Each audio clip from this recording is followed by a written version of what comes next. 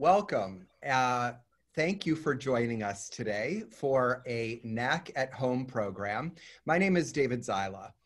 For those of you who are not familiar with the National Arts Club, the National Arts Club is a 501c3 nonprofit based in New York City with a mission to stimulate, foster, and promote public interest in the arts and to educate the American people in the fine arts. Annually, the club offers more than 150 free programs to the public, including exhibitions, theatrical and musical performances, lectures, and readings. For more information about the National Arts Club, you can visit us at nationalartsclub.org or find us on Facebook, Instagram, Twitter, and YouTube.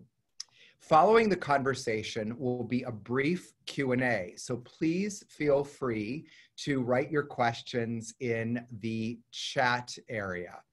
I also want to mention that books will be available for order, and the link will be also available in the chat area.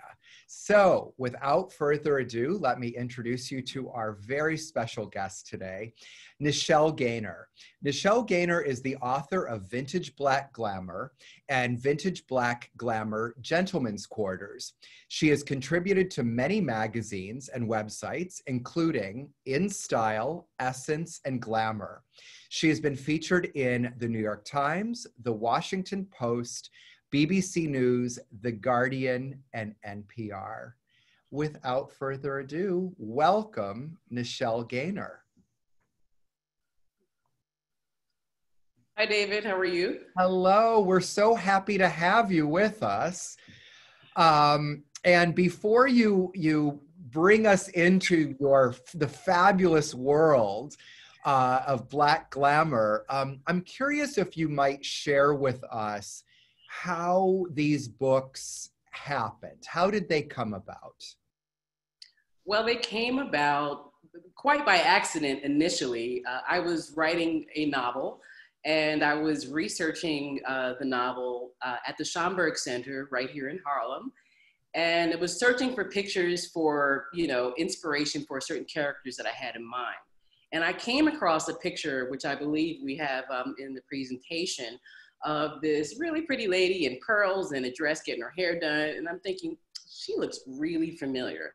And she turned out to be my aunt, one of my great aunts, Margaret Tynes, who had a 50-year career in opera.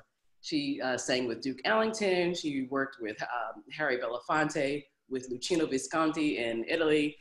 And so, I mean, that's just touching on her career. She's one of the many early pioneering Black opera singers out there. And the woman doing her hair in the picture, who I was researching initially, her name was Rose Morgan. And she owned one of the biggest biggest beauty salons for Black women, again, right here in Harlem, called Rosemeda House of Beauty. And I was able actually to write a piece on her and overlook a long overdue obituary on her in the New York Times last year, because she had an interesting celebrity clientele of the day: Ethel Waters, Lena Horne. Her second husband was the boxing legend Joe Louis, whom she happened to create a fragrance in his honor. It was called My Man. So these are the people, this is how this started. All from one photograph. All from one, and it just went from there, hidden in plain sight. That's how, if you love history, if you love American history, and Black history is American history, a lot of it is hidden in plain sight, tucked away, not in textbooks, not on television. We're getting a bit of a moment now. Great, let's hope it lasts. It will last because there's so much more out there. This is just the tip of the iceberg. Unbelievable that one photograph, opened up this world to your past, as well as the stories of all of these other individuals. Yeah, because I was researching Rose Morgan, and I knew about, the really famous ones: Lena Horne, Josephine Baker, Eartha Kitt, Dorothy Dandridge, but I didn't know some of the lesser known people. So that really, really opened my eyes to what I'd been missing, and some of the people that I had seen, some of these actors and artists, I am I grew up as a kid in the 70s and 80s. And so some of them, when they got older, they appeared on sitcoms and television shows and some movies in the 70s and 80s. So maybe I knew them as an older person. A lot of people comment, for instance, and they're used to seeing Maya Angelou and Eartha Kitt as more mature ladies. The same thing with with Josephine Baker, Lena Horne. They're not always used to seeing the younger pictures. And also Cicely Tyson, it's true for her as well. Yeah. Wonderful. And, we're going to go into some of your photographs in just a few minutes, but I'm curious, in putting this book together, what would you say was the most surprising bit of research that you came across? Wow. I don't know about surprising. I think a lot of it was just fascinating. I like the little tidbits that you don't hear. I think the media, newspapers are better about it now. For instance, when someone dies, they may use the same old picture that you've seen of a celebrity, say a Lena Horne. They may have used a picture of her from Stormy Weather, for instance, and had the same, write up the base. She did 1, 2, 3, 4, 5. And, that's it. But now there's so many little neat tidbits and facts that I've been able to glean over the years from my research and putting these books together, and also putting Vintage Black Glamour on social media. So I like facts that, for instance, I always like to remind people that it's great. I'm loving all of the Black singers and actors who have their own production companies now, but, they were not the first to do it. Harry Belafonte had a company called Harbell Productions, I believe. And one of the films he produced with this company was a film noir called Odds Against Tomorrow from 1959. In the early 60s, he and Nat King Cole teamed together and they formed a production company. They were going to produce some projects together. But unfortunately, that was around the time that Mr. Cole got sick and eventually died from cancer.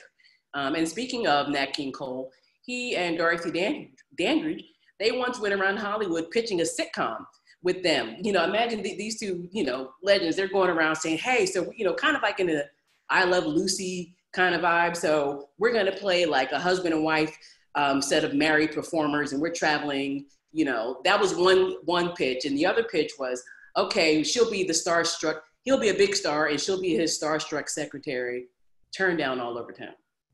Oh my God, I still want to see both of those shows. Imagine now being able to see clips of like that from YouTube, and wow. We missed out on so much because of a limited vision, to say the least. Wow. So Nichelle, I think we need to go through some of your fabulous images with you. Okay. Those are the books, both of my books. Now, you see two versions of the women's books because there is a hardcover and a soft cover, a satin cover. And the gentleman's book is also a satin cover. And for anyone who can't tell, that is Eartha Kitt on the women's book. And that is Sidney Poitier on the gentleman's cover. And that black box is the box set that will become available again in September.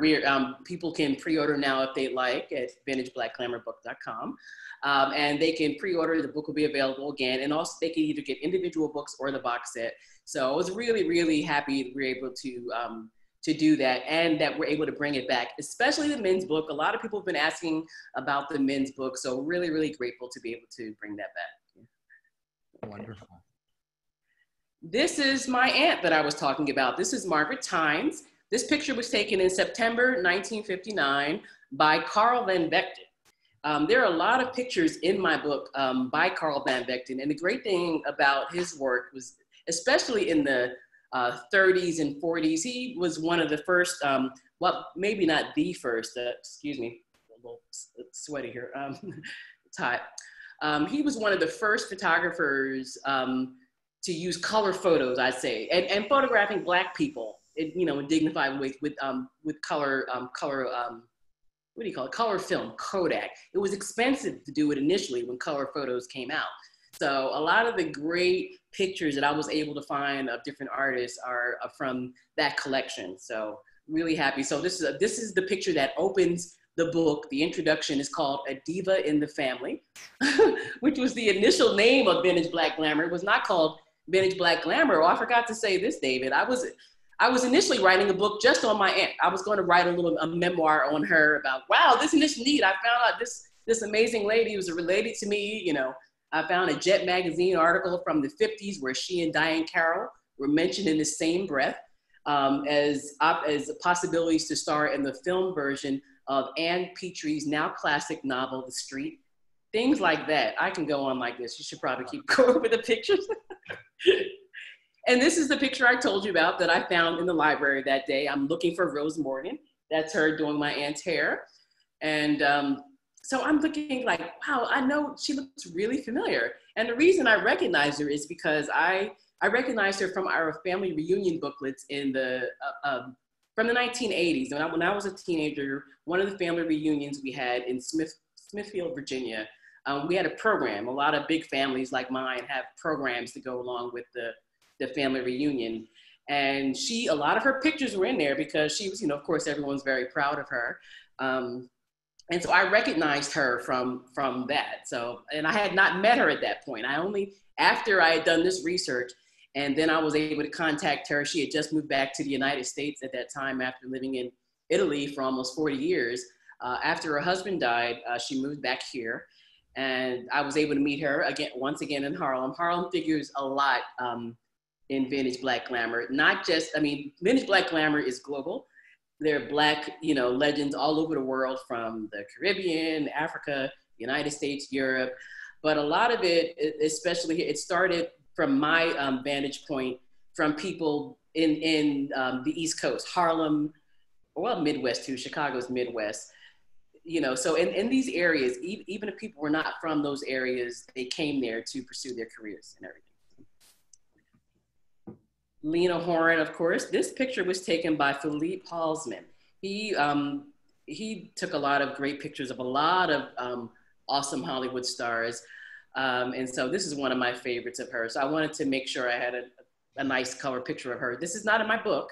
I have other beautiful pictures in the book, but for today, I just felt like showing this picture. Beautiful. Lena Horne.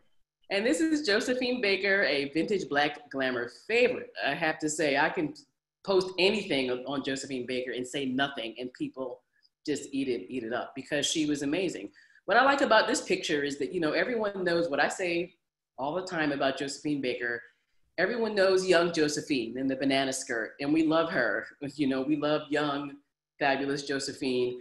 But in my book, I wanted to make sure that I had, you know, more mature, you know, seasoned veteran Josephine. She's about 49 years old in this picture, and this was one of her comeback performances in New York. She's wearing Dior. You know, it was just one of her, it just, again, one of the early artists to really do that reinvention thing that we later would associate with Madonna and Lady Gaga and all that. And really, Grace Jones and Elton John before that. But, you know, Josephine Baker is one of them that started it all. So I wanted to have mature Josephine in my book. So this is one of the pictures that I selected. We're very glad you did. Yes.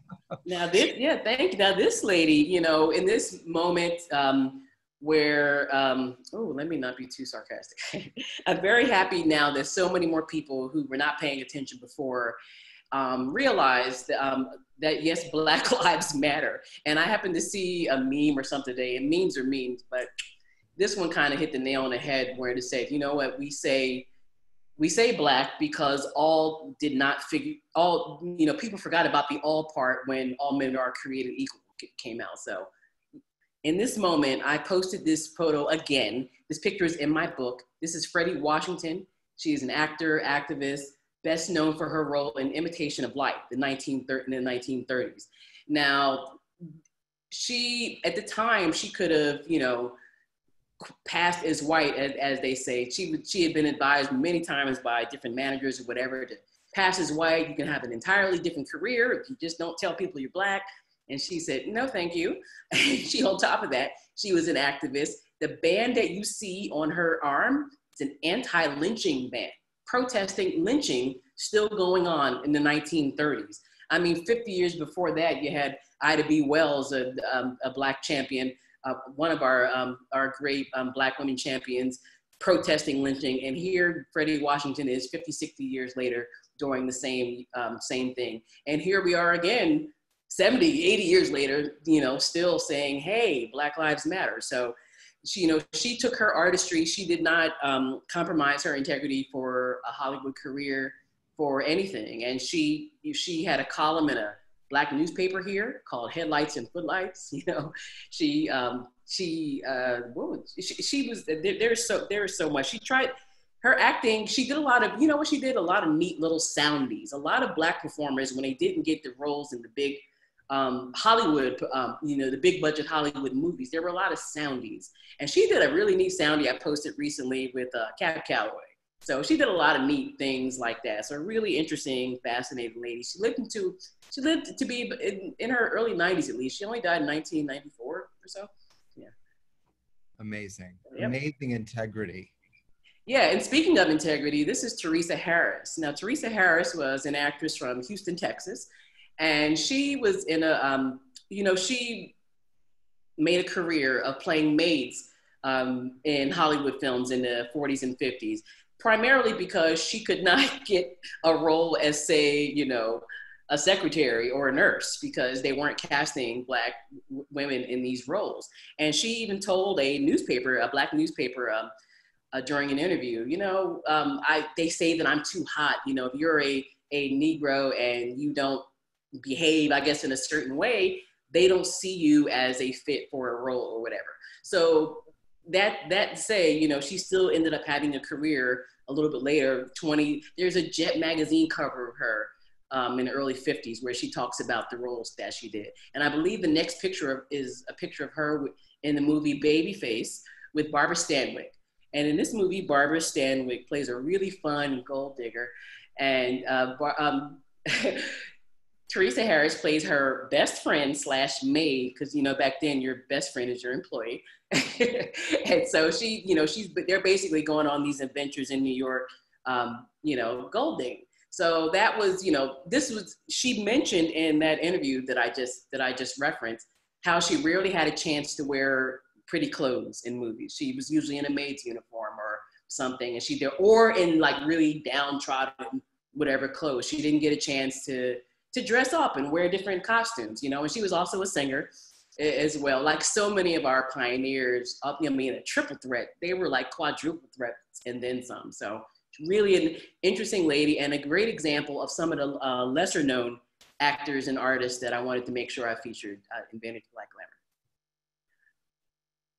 This is Dorothy Dandridge, one of another Vintage Black Glamour favorite, of course. I used this picture. This picture is in the book, and she is with Olga, I forget her, I want to say Olga Kulnik, a Russian dance performer. She was a dance instructor who trained a lot of Hollywood actors, and a lot of actors and singers, whatever. They don't just do that particular art. If you're an actor, you take dance lessons, you take voice, you train and work your instrument in other ways so you can do that. And that's what Dorothy Dandridge did. She was a really hard worker. And so this is her in a dance rehearsal with Olga Kulnik. And I wanted to make sure that I put pictures in the book that were not just a pretty gown and doesn't she look pretty, isn't this a great dress? I wanted to show them at home relaxing or at work, because what we see is the end result of a lot of work like this. So that was my point in sharing that picture. Dorothy Dandridge at home. This picture, I believe it appeared in Life magazine in the early 50s. And this was in the wake of her success in Carmen Jones. She was nominated for an Oscar, the first Black actress to be nominated for Best Actress, for a Best Actress Oscar. And this is just a beautiful shot of her at home. So that's why I included it. Speaking of Harlem again, so this is Blanche Dunn. Am I saying her last? I don't know why I forget. I want to say Dunn. Now, for whatever reason, I've lately been forgetting her last name in different interviews, but I certainly know her first name. She was what she was called like an it girl of the Harlem Renaissance. She went to parties here in Harlem, downtown in the Village, Black, white, gay, straight, everyone. She was just one of those it girls invited to everyone's party, to everyone's house. She knew everyone from Langston Hughes to Salvador Dali.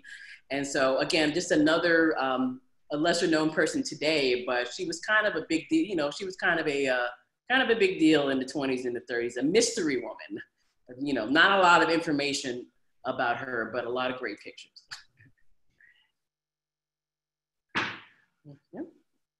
And this is Olivette Miller. Now, we know a lot of celebrity, I guess people who are, what do you call it, celebrity kids. They're like, say, Natalie Cole was the daughter of Nat King Cole, of course. You have a famous parent. And Olivette Miller, as you can see, she played the harp. She was like a swing harpist as they billed her in the 40s. She went to Juilliard earlier. She went to private schools. She trained classically. She planned to have a career in that realm. But as jazz, you know, swing and everything became popular in the 40s, she kind of switched that up and just made a living just being this jazz swing harpist. And then throughout the 50, you know, for like the next 30, 40, 50 years, she's still playing the harp, but of course, just, you know, adjusting to the times. And she was the daughter of Flournoy Miller. I believe he's the next picture. And Flournoy Miller was a part of Miller and Lyles. There's the first Black musical on Broadway was called Shuffle Along, and these are the men that created it. Flournoy Miller was one of them. And so he was a big star back then because it was such a big, amazing hit. Everyone knew him, and so to be Flournoy's daughter, or to be, you were really in there. And he would later in the 1950s be a writer on the Amos and Andy television show. I'm just giving you the tip of the iceberg with this gentleman's career. And so he is included in the men's book with his producing partner, Aubrey Lyles as well. But I just wanted to include the Millers as an example, an early example of like celebrity dad and kid kind of thing. This is Harold Jackman, Harlem again. Now, I did not include him because of Harlem. Now, he is very well known during the Harlem Renaissance because he was friends with Langston Hughes and Countee Cullen, people. I'm really just, again, touching on the tip of the iceberg with that. He was a school teacher, though. He kept his job. He hung out with all the cool people, but he was a teacher here in Harlem for 40 years. And what he did, which was amazing, which helps people like me today, is that he kept everything. He kept memorabilia, records, tickets, pictures. He collected a lot of things. So when Carl Van Vechten began his collection at Yale, the Beinecke Library, I believe a lot of the early Black materials from James Weldon Johnson, Langston Hughes, a lot of that was also from Harold Jackman from his collection. He was a chronicler. He kept a lot of that. So outside of being really handsome and stylish and yet another an it boy and a hot guy of the Harlem Renaissance, he was an important keeper of our flame. So this is Blanche Calloway. Blanche Calloway, now everyone knows her baby brother, Cab Calloway. And he has her to thank for his career. She's the one who asked Louis Armstrong and a couple other people to give him a shot initially. She was one of the first women band leaders. You see, she has the wand or whatever that band leaders use. But she was a musician, obviously a singer. She has this great song called Growling Dan, which has elements that people may recognize from Minnie the Moocher, Cab Calloway's big classic. Later in life, she became a radio host, and she also was an entrepreneur. In the 1960s, she had a beauty line. Like she had like a lot of beauty and personal care lines. So another interesting and fascinating person. This is Gladys Bentley. Gladys Bentley was a singer, one of the first gay LGBT icons out there. She was now this picture, I use this because that's what I could get at the time for the book. That's a whole, it's a whole thing. It's a lot getting pictures together, getting permissions and rights and all of that. But she was a masculine presenting lesbian. She wore a, everyone associates the woman in a tuxedo with Marlene Dietrich.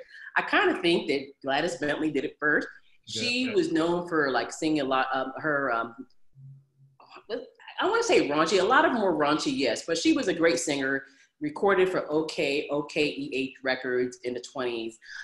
Here in Harlem, there was a club called the Clam House, which was a big gay club in the 20s, 30s during the Harlem Renaissance. And she was a big smash there. You could not get, you can barely get in the door when she sang. You know, Langston Hughes talks about her a lot in his book, I believe in his autobiography, The Big C, and everything, because Langston Hughes went to go see everybody. And so he knew her and saw her, you know. So again, an LGBT icon. Unfortunately, later in her career, you know, as things became more socially conservative in the 40s, in the 50s, and, you know, you go out of favor, you know, women in entertainment, you know, they commit the crime of aging, you know, and so she didn't have a career as well. And she claimed that hormone treatments made her, all of a sudden, made her not gay anymore. So, which, you know, unfortunate. She's trying to appeal to these people and make a living. She was on the Groucho Marx show. Well, not Groucho Marx. She was on some talk show in the early 50s. It's on YouTube.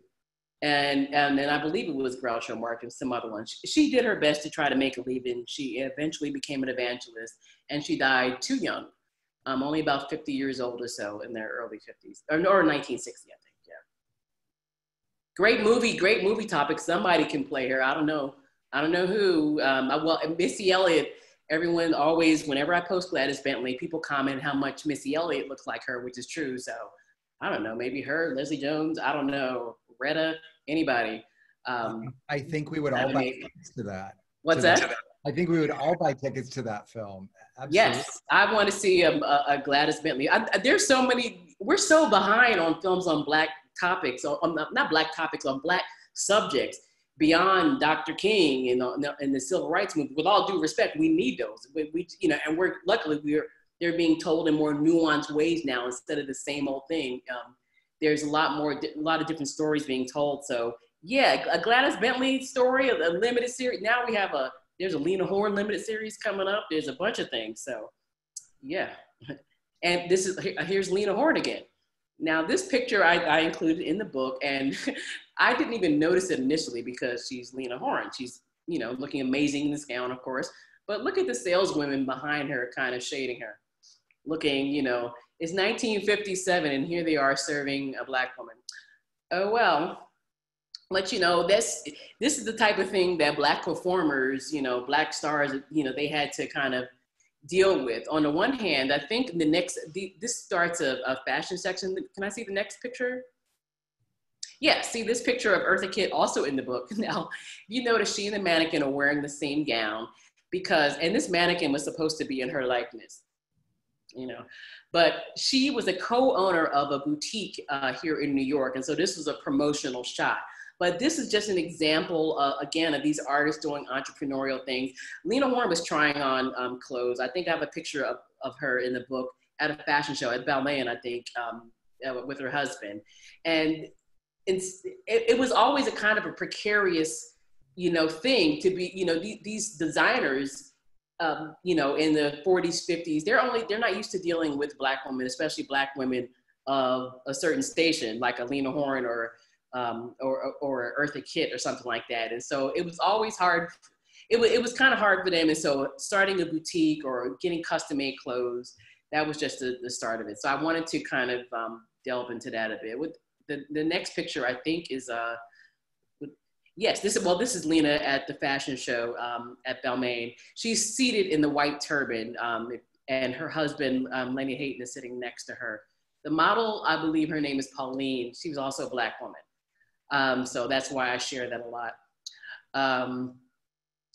But yeah, so it's great. I mean, this is 1960, I think, you know, so the 50s and 60s, she's, you know, she's relaxed and everything there, but it was also kind of there's a tension, you know. Sammy Davis Jr. he had this great quote. He said, you know what? I have been insulted in places that most Negroes could never hope to go and get insulted, you know? So you can be in Balmain or there's always these microaggressions that they had to deal with, all, you know, just different issues. So the option to work with a designer, I believe the next slide is Zelda Wynn Valdez. Oh no, this is Diane Carroll, the now late, I still can't believe the late great Diane Carroll. She's working with Bob Mackie and his designing partner here in the 70s. They are putting the finishing touches on the gown that she wore at the Oscars when she was nominated for Best Actress for Claudine. So again, I just used, now this was and from what I understand, this was a positive experience, and this is also a little bit later. But there were Black designers like Zelda Wynne Valdez, who worked with Dorothy Dandridge and Ella Fitzgerald and the Lena Hornes, because they didn't have to walk on eggshells, I think that's the best way to put it. They didn't have to deal with as many microaggressions. They didn't have to walk on eggshells, and they could also get a quality, beautiful product, obviously. Maria Cole, Nat King Cole's wife, wore an original Zelda Wynne Valdez gown, when she married Nat King Cole. So, see the next picture? Oh, I forgot that I stuck all these pictures in here. This is a great shot that I found in in Jet magazine, in one of their week's best photos, I think, sometime in the late 50s. Excuse me. Excuse me. I included this picture because it's just another example of just some of the neat little things that you find that is not really well known, even though there's a lot of really well known people in this photo. In front is Nat King Cole. Behind him is Billy Eckstine. Harry Belafonte is at the end. And right in front of Harry Belafonte is Sugar Ray Robinson, the boxing champion. And they were at a fashion show at Nat King Cole's house. And so he decided he hosted a fashion show. Those ladies, they were guests. I'm not sure. I don't think they were named in the caption, but just an example again of, showcasing Black designers and models, and a place for Black people to feel comfortable socially and to buy some clothes. And so I thought that was a neat, picture. I could not get a clear photo of that for the men's book, but yep, I like that. Here is it, the lady I've been talking about, Zelda Wynne. She is adjusting a gown on Dorothy Dandridge here. And she also, later in life, she would design costumes for Dance Theater of Harlem, the classic dance company. And she also had a hand. Now, I have heard that she did it herself, and some are just saying she only had a hand in designing the Playboy Bunny costume. She definitely at least touched on it. But before that, she was doing custom gowns for the Black elite, like these stars, Dorothy Dandridge and Maria Cole, as I mentioned. Ella Fitzgerald was also a client, and she would have to look at newspapers, and see if Miss Fitzgerald had gained or lost any weight, to kind of adjust the measurements if possible, because she would just call on the phone and say, I need 3 gowns. And she would just need to have the 3 gowns ready. So she just did, you couldn't get on FaceTime and see how you were doing and, get information fast enough. So she did, that was how she worked. And so I did not have a picture of her in the book, but I have shared her quite a bit on social media.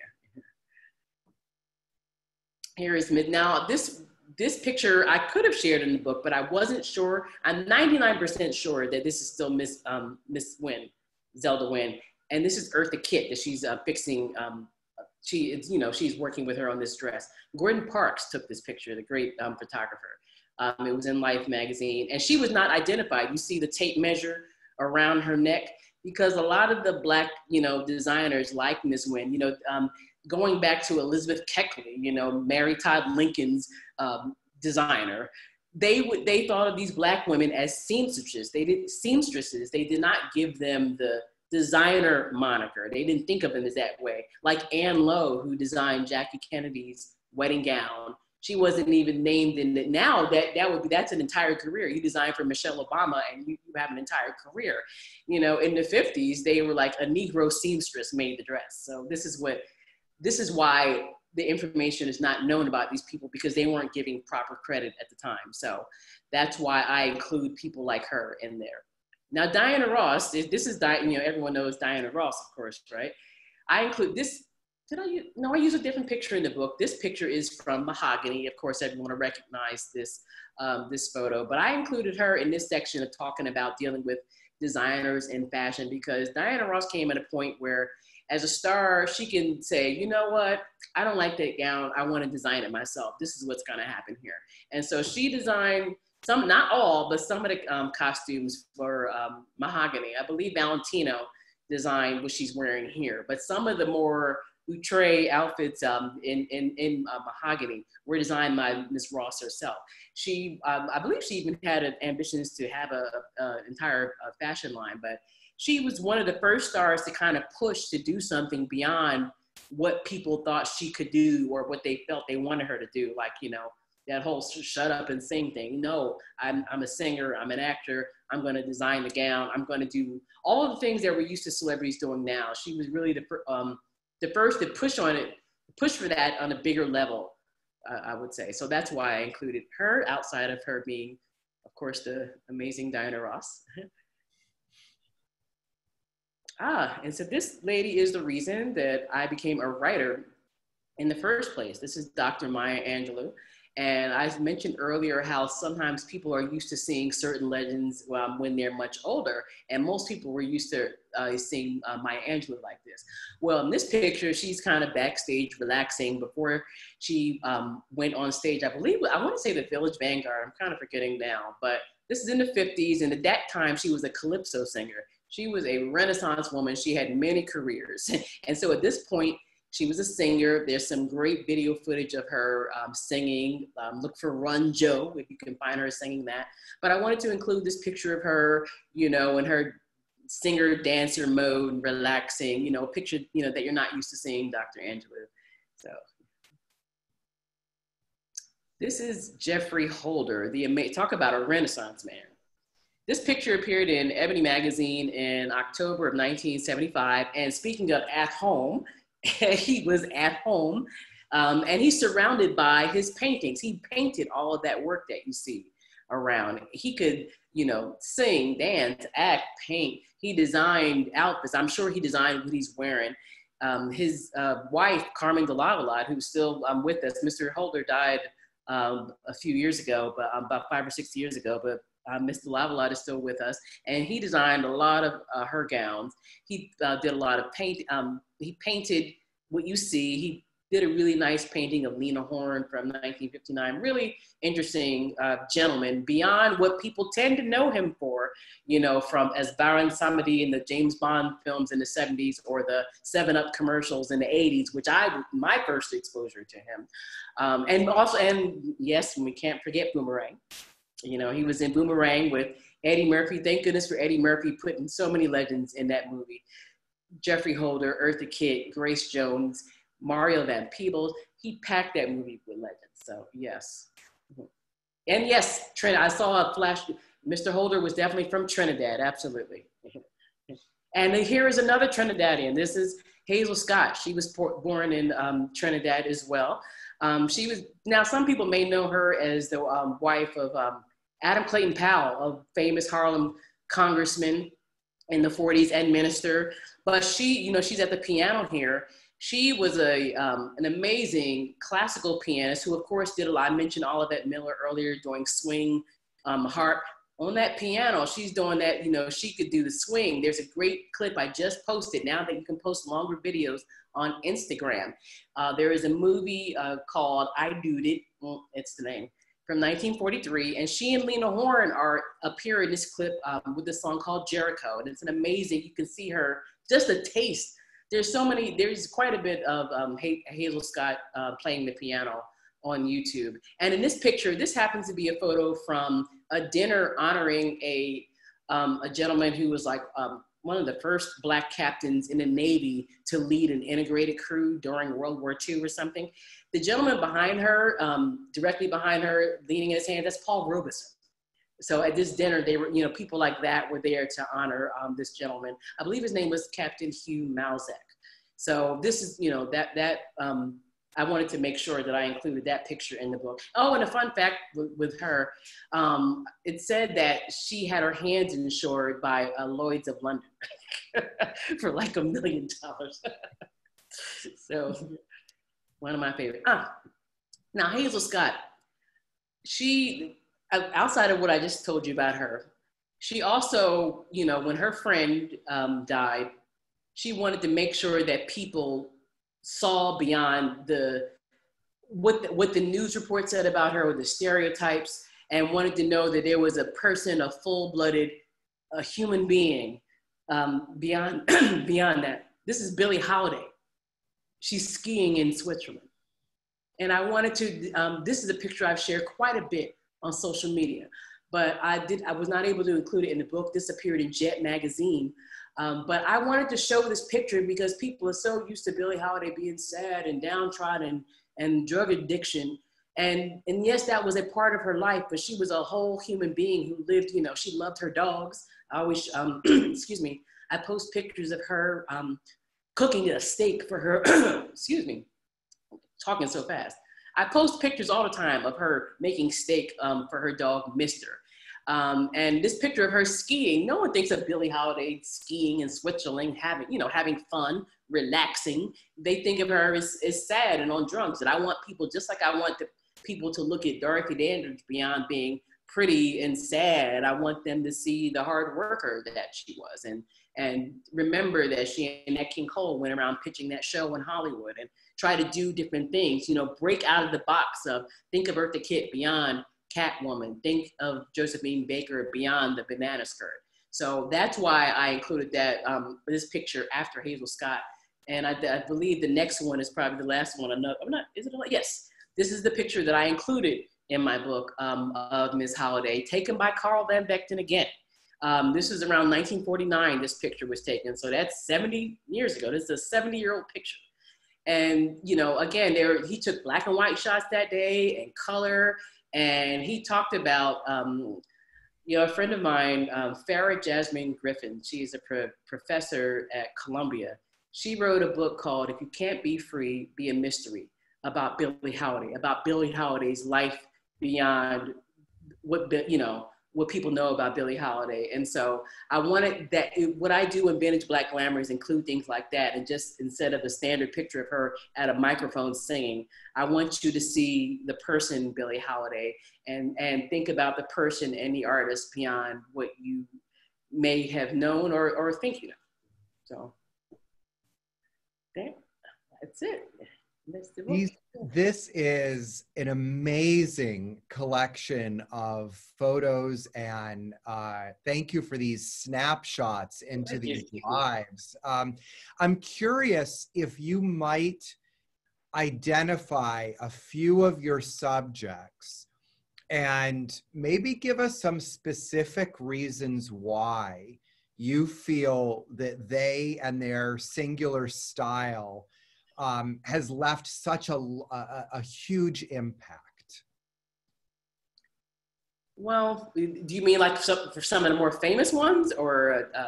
Doesn't have to be. I mean, I'm wondering, like, are there a few subjects that you cover here that you really feel that there's, you know, a specific reason why they clicked in the way that they did, and why we, you know, remember them and love them, and, you know, and maybe even emulate them? Well, I think a great example of that would be Josephine Baker again. Now, Josephine Baker, everyone, like I said, beyond the banana skirt, you know, with the advent of social media, not just me, a lot of people have shared a lot of amazing, rare photos of her. There's a set of photos that I share of her where she's getting a pedicure. You know, she's getting a manicure, a pedicure. I share clips from some of the films that she did in France. Excuse me. You know, in the 20s, she was still getting movie offers to play a maid in the 30s. She was a big star, a superstar in Europe. And the Hollywood offer was to, you know, play a singer who just happened to be a maid, you know, or that kind of thing. And it's not, it varies. I mean, Billie Holiday did that. There's a clip from, I want to say it was a Spanish language movie. I don't know, but she and I want to say Louis Armstrong are in this movie, and she sings in the movie. But the acting part is where she's playing. She's playing a maid, and there's nothing wrong with a maid. My late paternal grandmother was a maid. She used to go out and do day work, as they say, with her friend. So there is dignity and honor with maids. With there is no dignity and honor. Is it just limiting us to one you know, to one snapshot of who we are as people. So it's not about, you know, it's not about putting maids down. I'm just saying, just using that as an example, because that is the thing that people know most. So Josephine Baker in Europe, she's playing, now granted, there weren't, I mean, there were some problematic things here and there, but for the 20s and the 30s, I think she did the best she could. She's playing these roles in movies. She's also, you know, she had a pet cheetah. I just posted a picture of her with her pet cheetah the other day. Chiquita, it looks like a picture, I use the analogy of strength, the strength card from tarot decks, where she's kind of, you know, taming this cheetah, you know, there, and the pictures that I show of her as a more mature woman, just the evolution of her career, the things that, the pictures that she took, the chances that she took, people, it resonates because we still resonate with that today. People are still doing the same thing. People still get fresh inspiration. You know, some of her pictures look like they could have been taken yesterday, even though you know it's an 80-year-old picture. So someone inspirational and vibrant and like that, that's why they resonate. That's why an Eartha Kitt resonates, you know, beyond that. Because of course people got to know an older Eartha Kitt singing at the Carlisle and Boomerang and everything, and on Broadway. That's where, you know, she's one of the few legends that I had a chance, the honor to meet. But yeah, so yes, I hope that answers the question. That answers it beautifully. I'm curious, is there an individual that maybe came on your radar after the books were published and you said, oh gosh, I've got to do another edition. I just discovered this other person? No, what happened is I could not fit everyone that I wanted to in the first book. There are so many. When you go to the printer and you say, okay, we're going to do a 200-page book and here are the pictures, and there's a lot of mechanics that come to, you know, to putting a book together. So in a lot of cases, like in the first book, I talk about Grace Jones, I talk about Shaka Khan, but their picture isn't there because we weren't able to get the right picture in time, the picture that I want to fit. You know, in the men's book, I didn't have the picture that I wanted of Prince, but you know, there is a picture of Prince in the book. But just as an example, there's so many, there are some people that I came across later, but it's more so I can't fit everybody in. I'm doing a third book now. It's, you know, it's been a while. I've been doing this book for a while because I want to make sure it's not like the first book. The first book is women, the second book is men, and the third book is going to be men and women, and it's going to be more colorful, funkier, a little more, you know, psychedelic, you know, 60s, 70s, 80s. We're going to stop in the maybe early 90s because I think I want to stick in Vogue in there. You know, we're definitely going to have Whitney and Sade. I did not put Whitney and Sade in the first book. I almost put Whitney Houston, as Whitney Houston. I almost put Whitney Houston in the first book because by that time she had already passed. But she was still she came out in the 80s, and I really end the first book in the 80s because I start in the late 19th century, and that's already 80 years, and I'm just packing as much as possible with known and unknown people. So, like I said, it's more of a problem of I can't fit everybody in there. There's more than enough to fit in my books. There's more than enough to do television and streaming projects. I've been working, you know, looking forward to doing something in that area as well. I'm doing scripted things as well, but as far as Vintage Black Glamour, hopefully we'll be going in that area. I'll say television and streaming. So there are a lot of stories to tell. There's so much there, and there's enough to tell whereas you don't have to overlap. There's no need to have 5 movies on the same person. I'll just say, yes. We'll just go to the ones that you write. Please do. Just your version. That's just my book, yes. That's my books and my movies. Only and your books. docuseries, all of them. Thrilled to hear there's going to be another book from you. We have a few questions from our fabulous audience, and Cam writes, how did you go about getting the permission and rights for the photos? Well, that's if my publisher goes about doing that. Usually I gather the information of where I got the photos, and you go to the rights holder. And many instances, it is a photo agency, like say a Getty or something. It could be an institution like Yale that I mentioned earlier, or it could be the estate of the photographer. These are 80, 90, year old pictures, 50-year-old pictures. Quite often the photographer is deceased. So it really varies. The permissions, that's the publisher's aspect of that. And you have to organize that so you can get the rights to it, you get permission, you pay any fees. It's not free to put pictures in these books, because every now and then people say, oh, they wonder why it's not free to put this book together. So. We have a couple of other great questions. We have a question. Is there someone from your research that you personally felt a great similar connection with? Well, you obviously mentioned your aunt earlier, but I think they're asking beyond that. I think it depends on the day. I mean, quite often it's usually the writers. I mean, I have a section in the book where I have writers. I have Maya Angelou, Lorraine Hansberry, and Zora Neale Hurston. Again, I've mentioned Harlem several times. Zora Neale Hurston, of course, was here in Harlem. She, in the Harlem Renaissance and dealing with, just dealing as a writer, living, sometimes that bohemian poverty, and then sometimes that beneath bohemian wealth as a writer, getting, a lot of things in her story I recognize and related to as a writer. The same thing with Maya Angelou as well.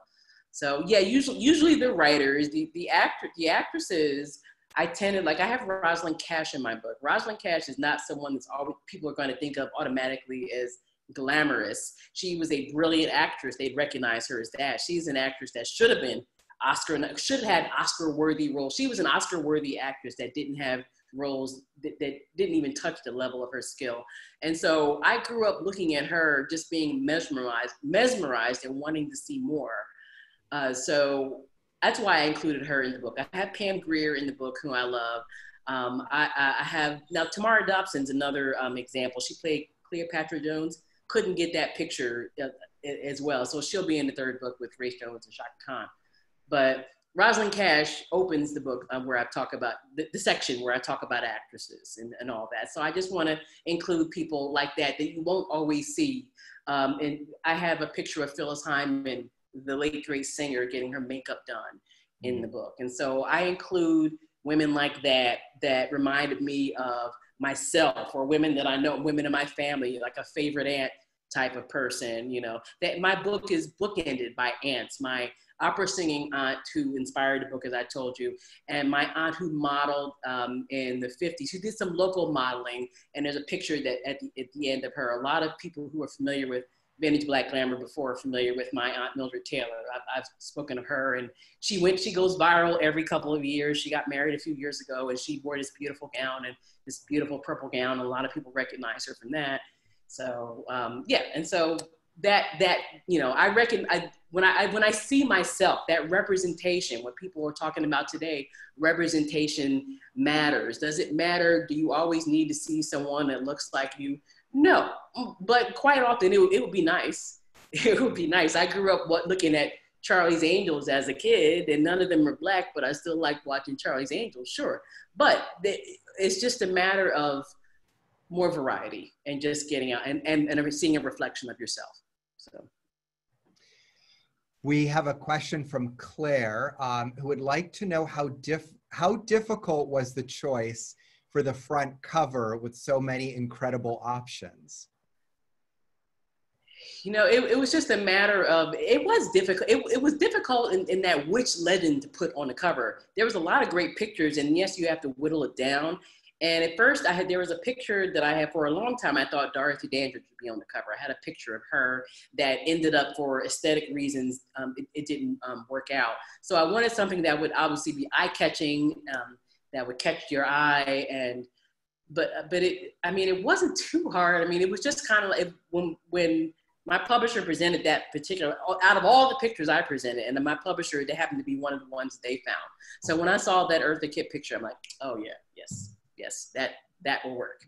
The gentleman's picture with Sidney Poitier, that's actually a picture of him from the movie that he wrote and produced called For Love of Ivy. He starred in it with Abby Lincoln, a great singer and actress. He wrote that script, he said, so his daughters can see a representation of a Black woman on the screen. And so the Hollywood machinations of the day, whatever. This is 1966, 67, that movie comes out. And this picture of him in a tuxedo is from that. The men's book was a little harder.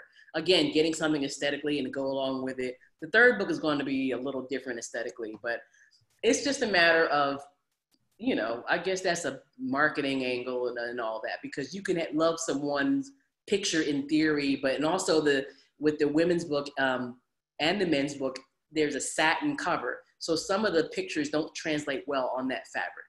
And so sometimes that was, that's all.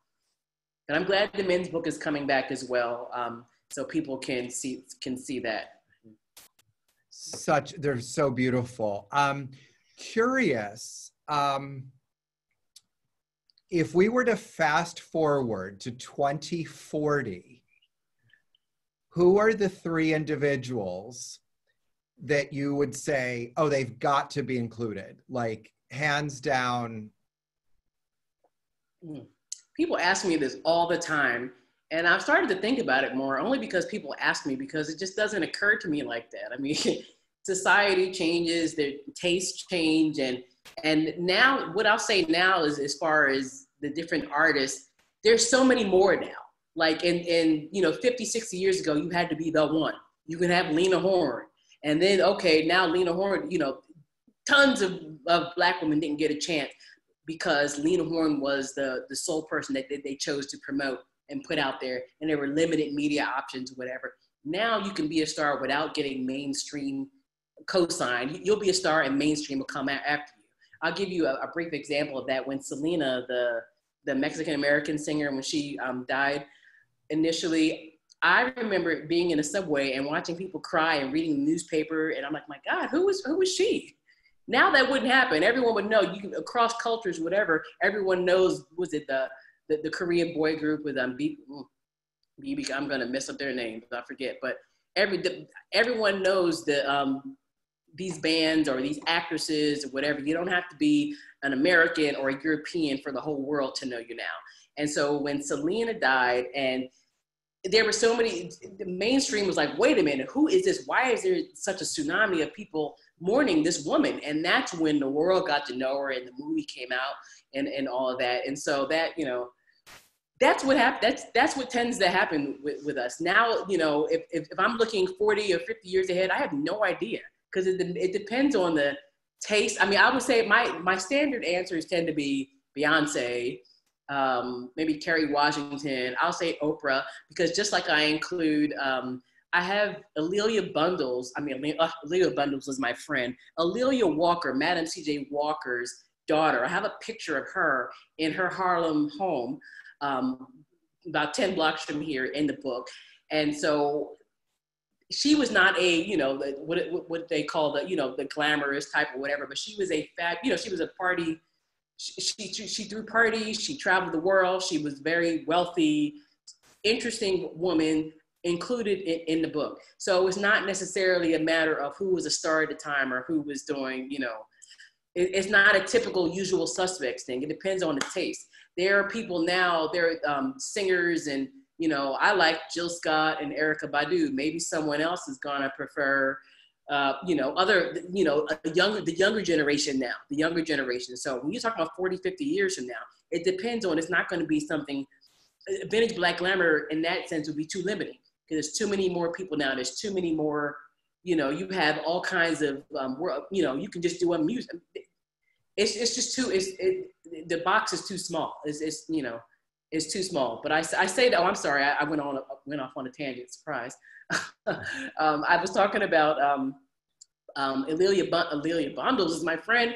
A'Lelia Bundles wrote this book called On Her Own Ground, which is a definitive biography of Madam C.J. Walker. Everyone knows there was a Netflix movie that was just came on. My friend Nicole happened to write that, so friends on either side of that. Octavia Spencer was brilliant. I understand she was nominated for an Emmy for that. I think I just read that. So, but I say that to say that, yes, I would include Oprah in that. Oprah is not what everyone, Oprah is Oprah, she's Oprah, but she's not a typical glamorous, isn't that a pretty gown, isn't this a pretty dress? So it's never about that. It's about style and substance. So when Oprah, Kerry Washington, who is an actor, producer, she does different things. Beyonce, of course, a global superstar like Beyonce. Everyone, that picture I showed earlier of Dorothy Dandridge working hard, and everyone talks about how Beyonce works so hard and she does this, that, and the other. Beyonce comes from a heritage of that. So there, 40, 50 years from now, I would say, I'm sure Beyonce would be in there. I'm sure Oprah would, and it depends on who's doing it and what their taste is and what they're looking to share with the world with that. Yeah. Saying style and substance just literally sums up every subject in your books, doesn't it? Yes, that's my aim. Thank you. That's exactly what I'm going for. I want people to say, yes, I can't get enough of a beautiful gown. I can't get enough of, of Josephine Baker getting a pedicure and a manicure, of Josephine Baker having a cocktail in Venice. This is water, by the way, people. But just, I have a great picture in the book of her, of Josephine Baker, like at the end of the day, having a cocktail or something. And there's another great picture of Lena Horne and Hazel Scott having a glass of champagne together, stuff like that, where they're relaxing too. So yes, I want to show humanity is a good word. Our humanity for, our humanity, our artistry, the ups and downs, not just the downs, but the ups and downs, the successes, the steps it took to get there. So I wanted to give, as best as I could, I wanted to give a well-rounded view of these people. And so people can understand that artists are not just, some artists are indeed magical, some are indeed unicorns, but quite often artists are people. Artists are just hardworking people doing the best they can, at the book, at the desk slaving away at a book or a script, or an actor trying to remember their lines, or whatever actors do to, prepare for a role, a singer, preparing her voice, a dancer, taking care of her body. Artists are people. And so I just that's one of my ends there, to kind of show the variety of artists as well. So amazing. So I have one final question. As someone who clearly has followed their passion, what advice would you give to someone who is looking to make a career out of their own special interests? I would say that just, be clear on what you want to do, but don't limit yourself. You may follow one path and say, you know what, maybe that's not for me. Initially, when I started, I was writing a novel. And of course, that project is now a script, a pilot, because, as you do. So you start out on one way and, on one lane, and then you end up on another. So just begin. Just start, just do it. If you have an idea, sketch it out, write it, figure it out, research it, look at who's done it before you, read books on it, look at movies. Now, if you want to be a singer, if you want to be an actress or a writer, YouTube is your friend. Google is your friend. You can find so much information on how to do something. You can publish your own book or not, or you can, there's so much information out there. Now, in a way that can be a little dangerous. Sometimes you can kind of maybe rush into something and not be prepared. So there's enough information out there where you can prepare yourself as much as possible. Study it, check it out, see what you want to do, be clear on what you want to do, and just go for it. Just do it. And don't worry about what people are going to say. People always have something to say, especially people who don't actually do anything. So. Nichelle, we cannot thank you enough. You are clearly an inspiration, and thank you for sharing the style and substance of all of these incredible individuals. If you are interested in Nichelle's books, you can go to her website to purchase them. And on behalf of the National Arts Club, I want to thank you, Nichelle Gaynor, and I want to thank our audience for joining us today. Thank you very much. Thank you.